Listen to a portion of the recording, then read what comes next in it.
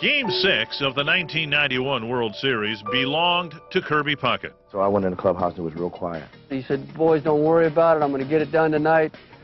Jump on board. I'm going to carry us. Everybody went, yeah, Puck got us today, you know. And it was like this big weight that had been lifted off their shoulders, you know, not letting them think that they had to do it.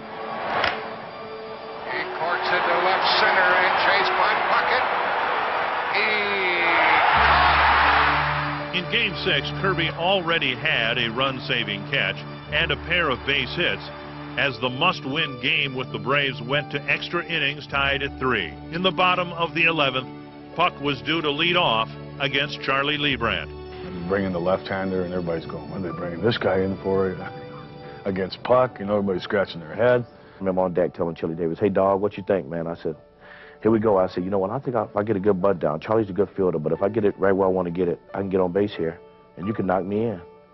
And in the words of the famous Chili Davis, bunt my bleep, get a good pitch, hit a damn home run, let's get out of here, quote unquote. I said, okay. I said, but don't laugh. I said, but I'm going to take a couple pitches first. Leibrandt pops a strike in there.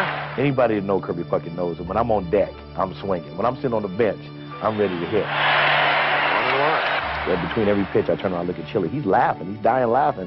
He can't believe I took these pitches. I can't believe it. 2 balls and a strike. So now, I'm not taking no more pitches. That's 3 is enough. I'm swinging no matter what. And I said, well, he going to throw me a changeup. All I got to do is just stay back and use my hands. And he hung it a little bit. Into deep left center for Mitchell.